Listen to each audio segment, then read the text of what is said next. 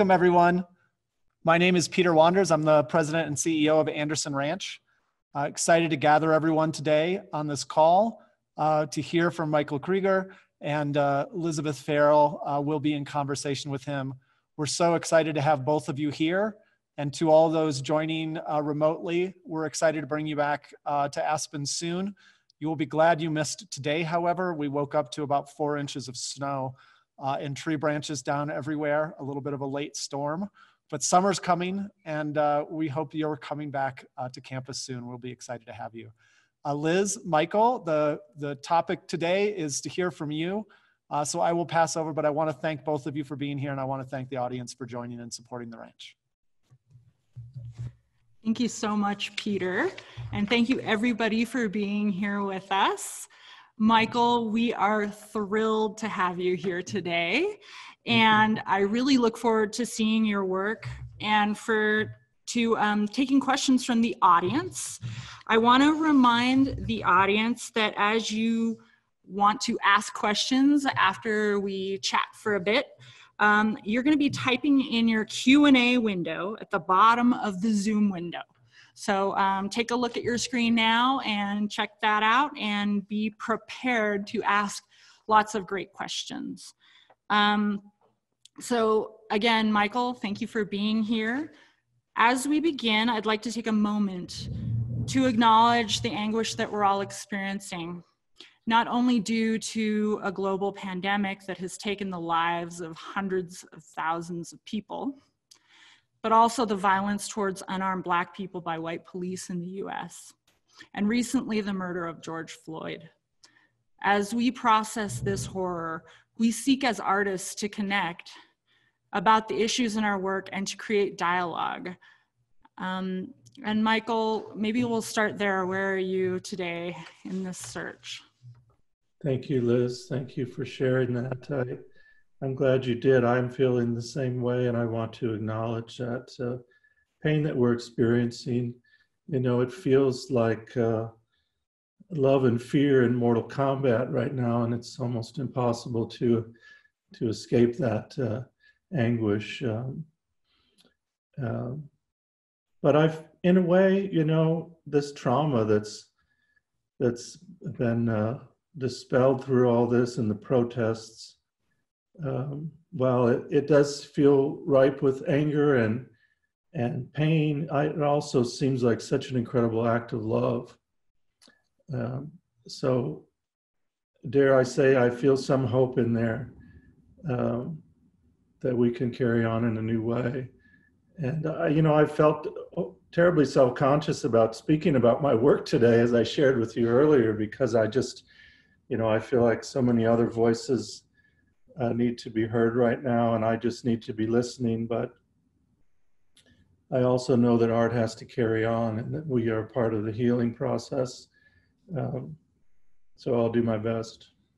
Well, thank you. And we're really glad that you're here to share. And I think we agree as an arts organization, and we really want to continue this dialogue. So thank you for participating in this important conversation. You're welcome. We would love to see some images of your work, and I know you've prepared some really wonderful things for us. Yeah, great. I'm going to start by sharing this image that I made. This was the last image I made before the COVID-19 shelter in, and it's a colored pencil drawing, and it's about 20 by 24 inches. It's colored pencil and airbrush mostly, and the title of it is Heavy Times.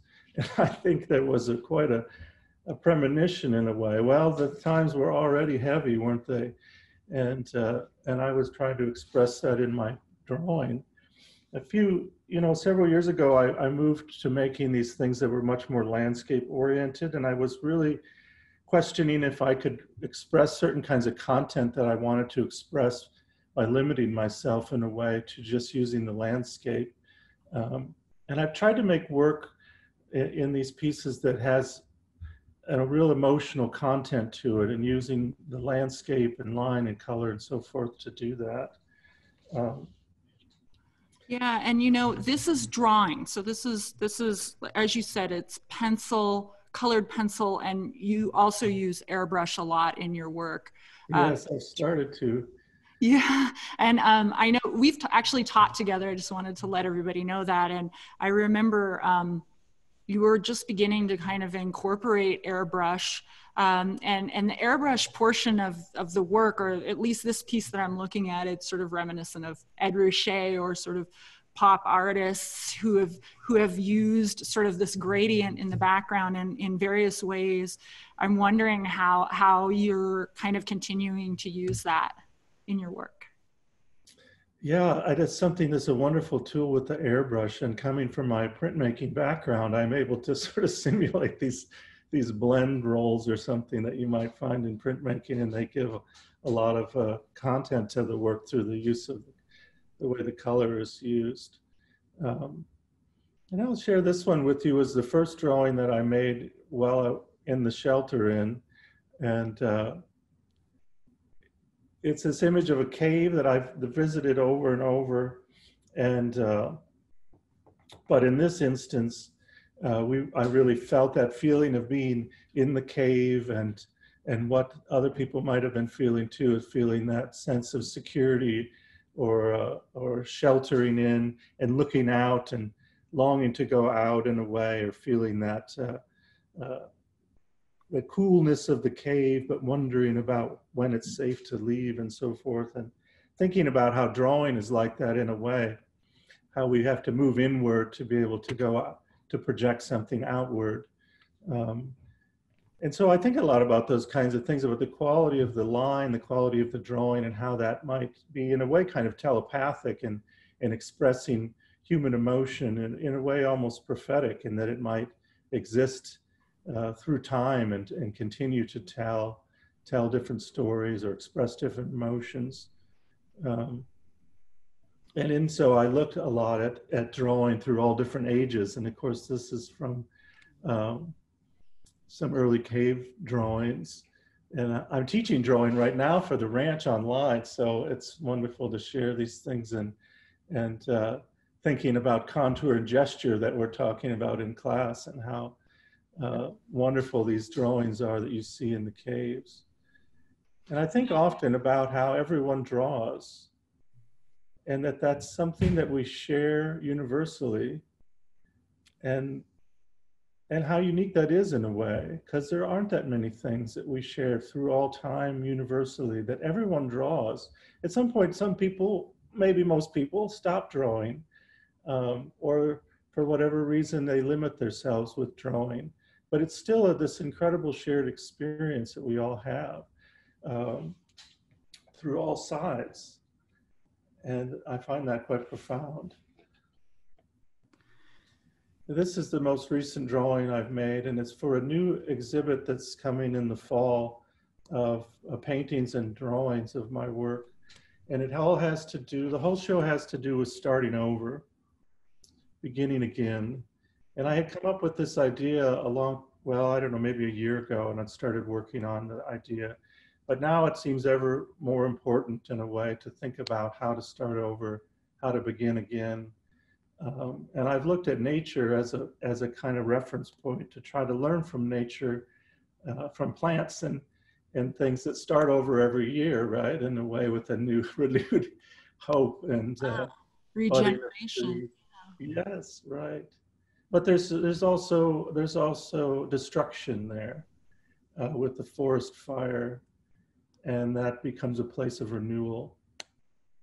And yet the colors that you're using are also very optimistic. And you did mention hope at the beginning. And I just want to say that, you know, this sort of warm colors and these purples and yellows, they have a sense of optimism to me. I don't know if that feels the same to you, Michael, but that's sort of how I look at your drawings a bit. Well, that's nice to hear. This one was difficult to make in a way, because I felt it was really a sad piece in a way, because it's not only just a fire caused by lightning, but it's part of the problem of climate change and the sort of out of control fires, and how do we begin again there. This is an older piece, and I wanted to share this one today because I really used to rely heavily on narrative and metaphor and symbolism. And so this shift to landscape things is quite different in a way. And this was a piece that I did. I did a lot of work around American history, as you know, because we first met when I visited RISD and we worked on this Brown Brothers print together. Yes.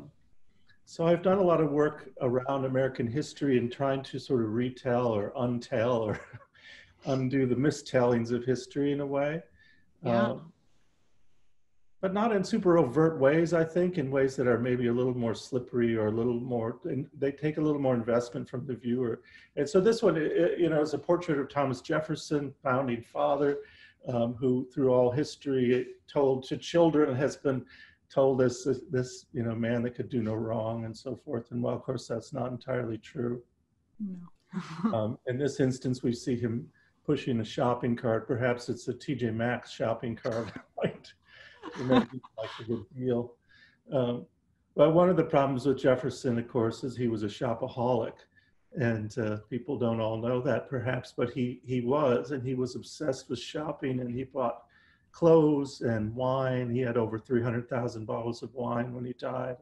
And books, of course, which later became the Library of Congress. And he also owned slaves, but he was opposed to slavery, supposedly. But this is the consequence, isn't it, of capitalism, that he was always living beyond his means. And to do that, he had to be exploiting someone else. Mm-hmm. And there's a certain hypocrisy, as you point out, in sort of his ideals. And would you say that there is some humor in this piece as well? It's pretty heavy duty, but I also see some humor in your work. I think so. I hope so. I showed this piece in Charlottesville. I had a show there, and I made the whole show was about sort of taking apart Jefferson. And I was so happy that the new curator at Monticello purchased this piece, and it's in the collection there.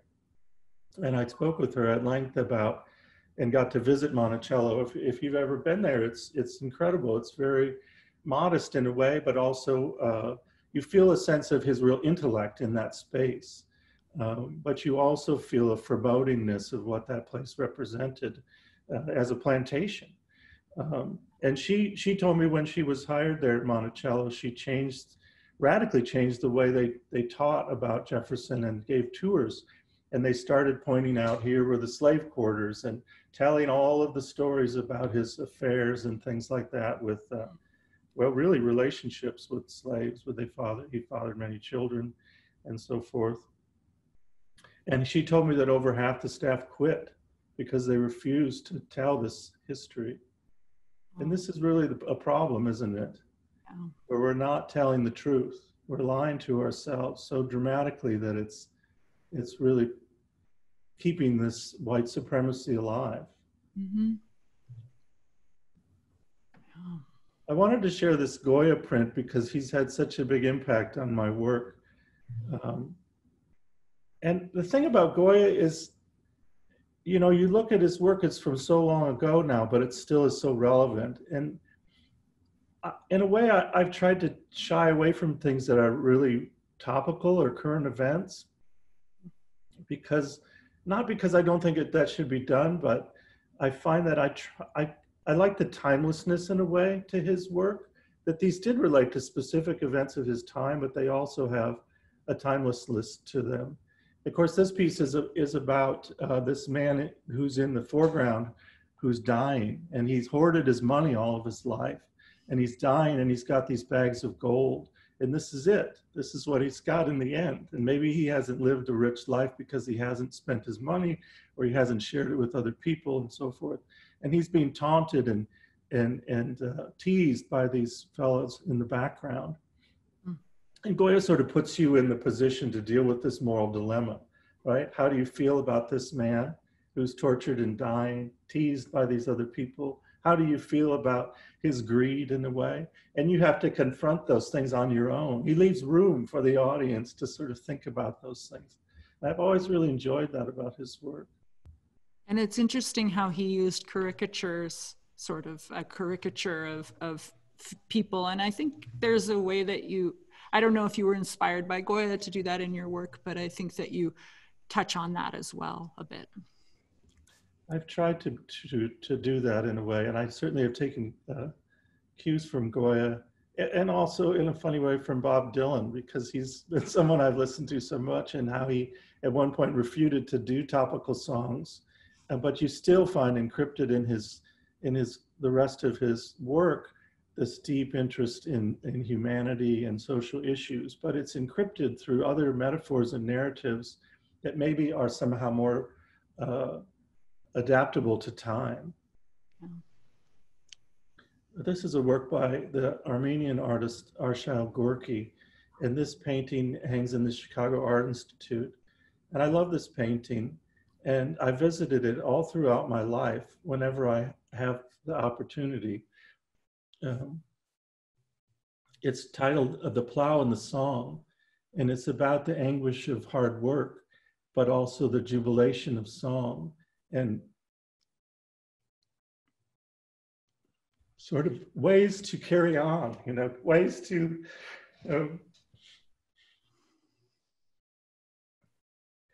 overcome, ways to be human within that sacrifice. Sorry, I didn't know I would get so emotional. I think let's do that. And it's part of the power of art, I think, is that it stays the same. And I've been able to visit this painting so many times over the course of my life, when I was a young student till older, and the painting stays the same, and I'm so grateful for that. But I change, and I experience it differently each time, and I'm so grateful for that. Well, and I think you also embrace, I mean, this is the perfect image for me to ask this question. You really, in addition to learning from sort of a message, you also embrace nostalgia. So that next image of the Volkswagen, is that a Volkswagen bus or a? What? No, it's not. No, but it's not. Okay. It's a van. It's a van. Yeah. So I'm curious a little bit too. I mean, I want to talk a little bit, and you will talk a little bit more about hippie culture, but just sort of nostalgia and going back in time a bit, and sort of exploring something over and over again. Yeah, thank you for asking that. I think that this body of work that I'll share here is called Palisades Park, and it's about a specific childhood memory. Oh. And it is nostalgic in a way, but it's also a way for me to revisit my own experiences, sometimes traumatic, sometimes painful, and revisit them as a memory, and revisit them in a kind of hopeful way, I guess. I mean, one of the things about memories is they're really not true. Yeah. They're true to an extent, but we don't really remember things exactly as they were. We change them over time, and we also remember them differently at different times in our lives. Maybe what's more honest is the sort of emotional truth of a memory. So I try to encapsulate that. Let me share a couple more of these. This is another one from Palisades Park. So there was a park near Sioux Falls where I grew up that we used to visit as kids, and we, I had kind of a reckless sort of childhood in a way. We would often go off with older kids in slightly dangerous situations in somebody's van or something, and go to the park and not really know how we would be cared for, how we would be treated, or how we would get home, or any of these kinds of things. And that was, part of my experience. But I look back at these things, and I think about how the letting go of a painful memory is so important, and how practicing forgiveness is so important, even for yourself. And it allows you a way to create progress towards a better life. And I think that's so important. So they're based on memories, but they're really optimistic, I think, in a way. And again, I'm trying to use the landscape as a way to embed this emotional content that someone else might be able to experience.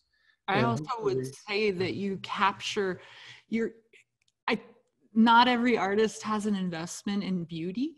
And I think there's a way that even the way that you speak about your work, but the way I see you handle surface and the way you kind of try to capture a mood or a moment, whether it be the falling of a snowflake, or perhaps it's sort of, you're definitely interested in time of day and light.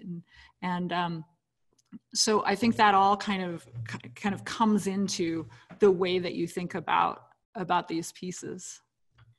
You know, absolutely. And this one's a good one for that. This is you find this horse here that's lost in the brambles, or lost in this little craggy area.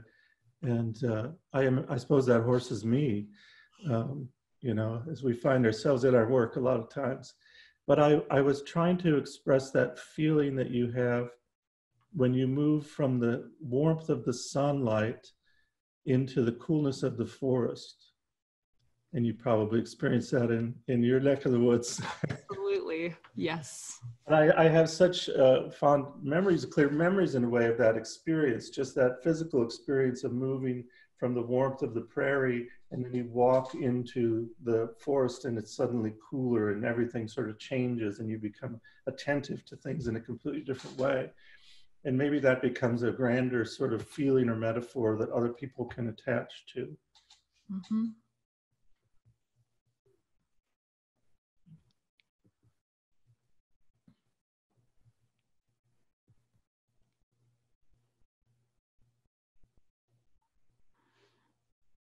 I thought I would share just a little bit about how I work on these drawings, if that's interesting to people. So these are colored pencil drawings.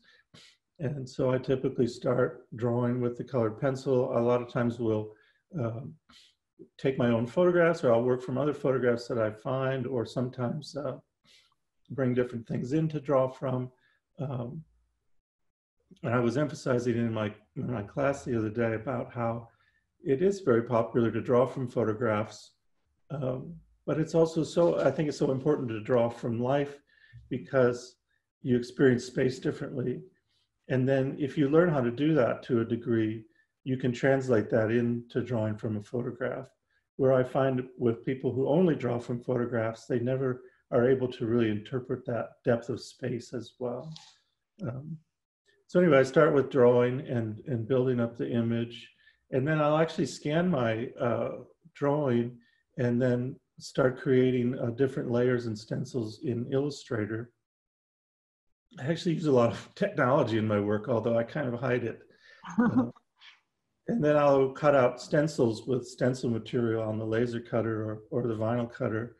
And then that's when I start incorporating the airbrush. So I can block out certain things and give them color and not other things. And so here's the finished drawing. So this is sort of that scene of blanketed snow in the aspens, and then the bright sunlight that's come out in the day. Yeah, and drawing, I mean, printmaking is a really natural sort of extension of drawing.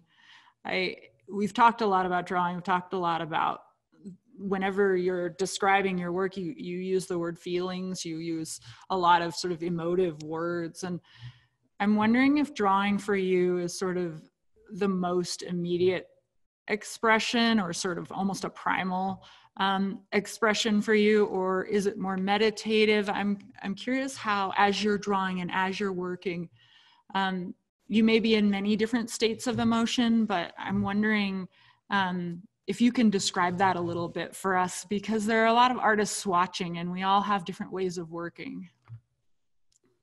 Yeah, that's a good question. I think it's rarely meditative, which is sad. We could all use more meditation time. I know. Yes, I have started meditating recently more. That helps.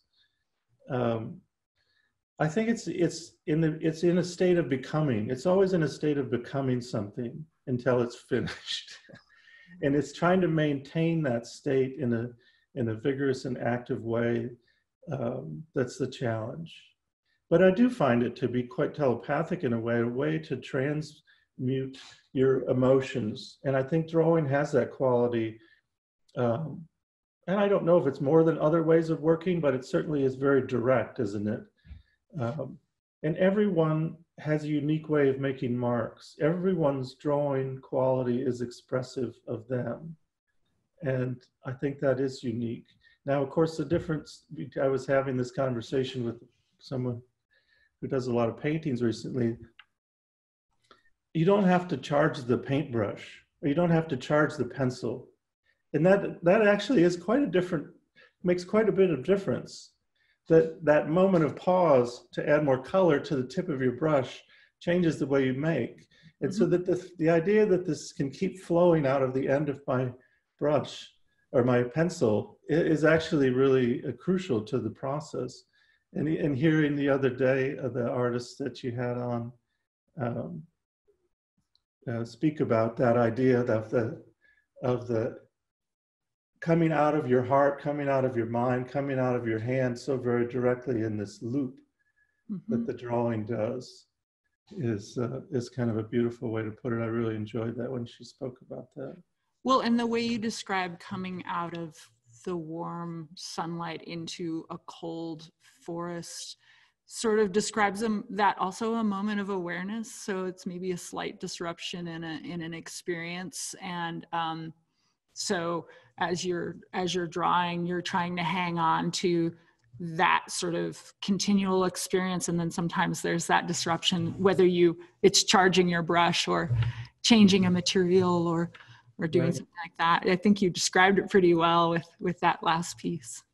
Thank you. Yeah. I don't know if there's another one there. Oh, this is a different body of work. But we could take other questions too, or I could share some other things. It's up to you. Absolutely. You actually have quite a few people asking questions. So if you're ready to do that, I would actually love to see that other piece though, Michael, because that's exciting. If maybe we can talk about it for a few minutes right before I delve into questions, just because I'm very curious. Yeah, so I started making paintings about 4 years ago. I had mostly done drawing and printmaking before that, although this was very printmakerly.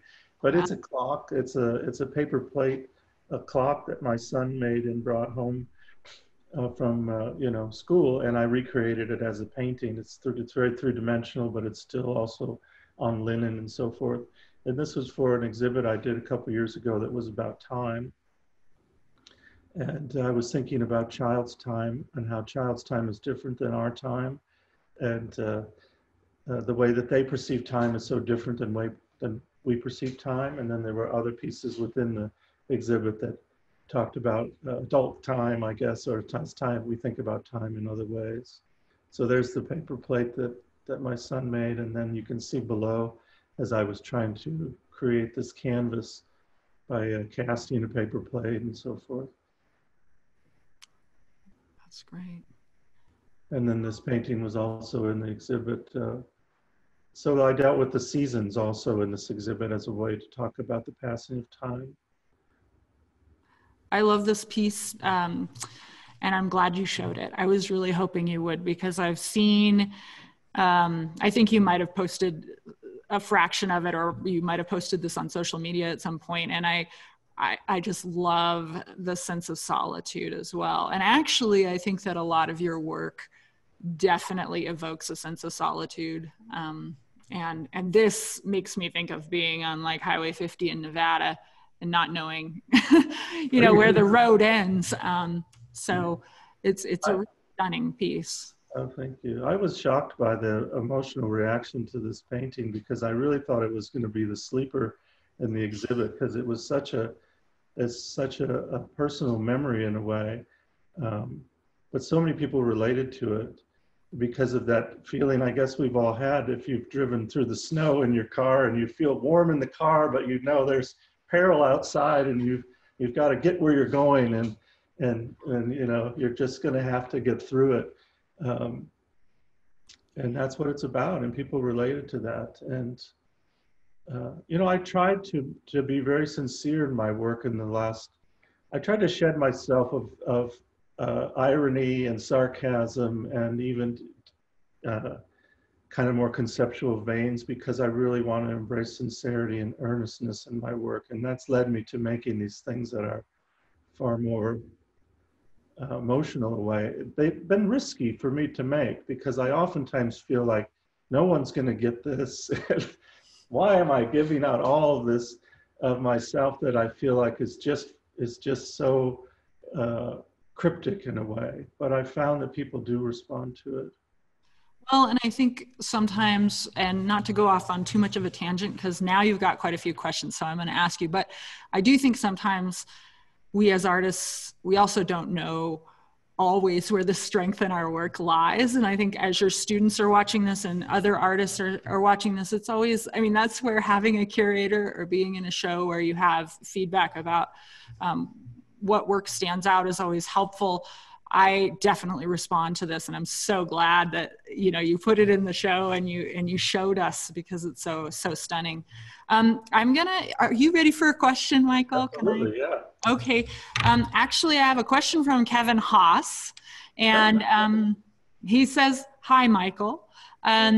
Could you talk about light and color in your work as a narrative element?" Mm-hmm. Yes. Well, I think I'm thinking about that piece with the horse in it and trying to find those moments where you really are feeling the light and the color in the piece. But also I've done a lot of work, and I'm working on some now actually for my next show that are moments of dusk and dawn. And those are really crucial moments for me in time. And so that I think relates to the narrative, or finding a space in the narrative. It becomes a beginning, it becomes an end. So in a way it has a kind of cinematic quality to it as it breaches these narratives. But also I find it fascinating that this is one point in time when all the animals stop speaking. And it's that moment at dusk or dawn. And so the animals of the night stop. And then it's a moment in time before the animals of the day start, the birds and the other animals start speaking. And there's that little pause in the world. And I just love that. I think that's really interesting. I think that really also connects again to your description of walking from the sunlight into the forest. So I think that's an interesting sort of concept that you're exploring, and maybe not even totally consciously all the time. I mean, this is really new work, but I think it's a really intriguing one. You have another question. This is a question from Deb Rosenbaum. Deb asks, can you talk about your process in using the airbrush? Is it color laid down first that you then draw on top of? And what kind of drawing media do you use? So Deb is a frequent student at Anderson Ranch, and I'm sure is very interested in process. So thank you, Deb, for your question. Yes, I'm happy to share about that. Yeah, I started using the airbrush maybe 4 or 5 years ago. And at first I would just use it as an overlay. So I would create the drawing, and then I would spray it over the drawing to give it color in certain areas. But recently I've started preparing the paper first with a layer of airbrush color, then drawing on top of it, and adding more airbrush, and sort of layering it in different ways. I use just acrylic airbrush paints, and I almost always have a matte additive to it because I don't like shiny at all. Even in the paintings are all matte finish. I don't like anything shiny on my work. It's all got to be that matte finish. But the airbrush also gives it this incredible uniformity that I like. So at the end, if I spray it with the color or I add a tint of something, it tends to sort of unite everything. It in a way looks more like a print that way, like a lithograph or something, less like a colored pencil drawing. But the drawing is all done currently with Prismacolor. I used to use the Verithin pencils, which are much harder, but I've switched recently to using the Prismacolors, which are softer, primarily because the drawings are much bigger and I like that thicker kind of cranny line. Yeah, and easier to kind of cover a larger area, it seems. Yeah, Yes, I go through a lot of pencils. I bet you do. I bet you have, do you keep all the nubs? Do you have a Yes, but I'm now contemplating getting rid of them. Oh, sometimes that's good too, to regenerate, right? Right. So you have a question from Nancy Lovendahl. She asks, your use of all over texture to describe a botanic plant or rock texture running into each other, such as inside the cave piece, seems like a new graphic language rather than something from life. Can you discuss how you developed these marks? That's a great question. Actually, I'm going to be talking to my students about that tomorrow, I think, and it's the idea of developing drawing languages to describe things. When you look at nature, like say you look at a tree or something, and you try to draw that tree, well, you can't really draw every single leaf on the tree. So you have to invent a language to describe the leaf in another way. And you have to understand the leaf and how it moves and how it flops and how it fits in space in different ways to be able to really articulate that language. And the longer you do it and the more you try it, the better you get at drawing that language, the more fluid it becomes. I actually draw fairly rapidly. You would think maybe it's very slow and painstaking, but I actually draw quite furiously and quickly. And so when I did that cave drawing, this is a maybe funny and sad story. I finished the drawing. I was so happy to be finished with it. And then I saw a little area on it that I wasn't happy with, and I attempted to erase it. Horrible mistake. And I made a hole in the drawing when I did that, and the whole drawing was ruined. And so I remember telling my wife what I had done, and she said, Michael, you need to burn that drawing in the backyard. So I did, and I felt better, but then I went and I made the drawing again. But I had developed that language, so it was more fluid in a way to redraw it. And I actually redrew the entire drawing in about one evening. But it's about creating these languages to describe a rock. And once I've created that language, then I can just reproduce. I can it's sort of a way for me to allow the drawing to grow on its own. Mm-hmm. And I can understand in a way how the facets of it work, and I can build a shape or an interior space because I know that language well enough. Yeah, and I think when one is learning to draw for maybe the first time or going out to draw a landscape for the first time, we can be very overwhelmed by seeing all those leaves, as you say, and thinking I have to draw every single separate leaf. How do I do that, and how do I make that language? So that's an interesting description of that. We have another question from Stacy Waddell. She says, "Hi, Michael. Can you speak about what it means to be committed to drawing as a practice and teaching drawing during an era where digital processes have become more provocative?" Wow, that's a good question. I've been teaching drawing now for about 25 years, and I teach every semester. I teach drawing, and I teach freshman level drawing, so it's the entry level students. And I still am so excited about teaching drawing. It's kind of weird. I just love to see how quickly people learn drawing, because when you first start drawing and you don't have a practice in it, you can learn very, very rapidly and to just describe things. And I love to see people do that. I find that students are really attracted to things that are non-digital these days. And although I do have sometimes a hard time getting them to put their phones down to draw, the act of doing something in physical space is quite exhilarating in a way for them. So I don't have a great conflict with that, at least in those entry-level drawing classes. Yeah, but the thing that I do encounter a lot of times, and I've talked to my students about this a little bit in this class this week, is that people usually have a preconceived idea about what they want their drawing to be. And that's one of the biggest hurdles in learning how to draw, is that you have an expectation of the outcome. And when you do that, you don't get to experience the drawing in the present moment while you're making it. Because you're Absolutely. always thinking about what it's going to be like in the future. And you miss out on the experiences of making it along the way, allowing it to become something, and how crucial that is to having that invested sort of content in the drawing. Yeah, and not to really go too deep into some of your earlier work that I know about, but you've definitely made a whole body of work that celebrates sort of the idea of doodling. And I would maybe add to that or ask you a follow-up question about that notion of doodling.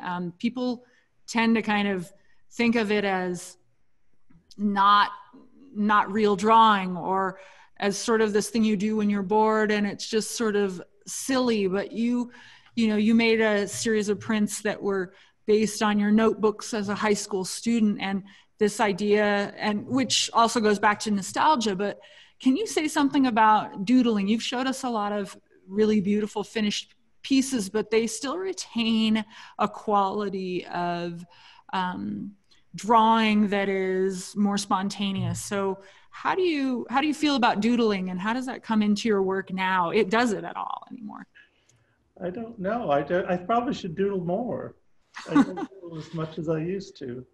I love looking at those drawings I made, and when I was in high school, in the notebooks and stuff, because I'm able to see back into time in a way and feel, that, and that's the way a drawing can transport you in a way.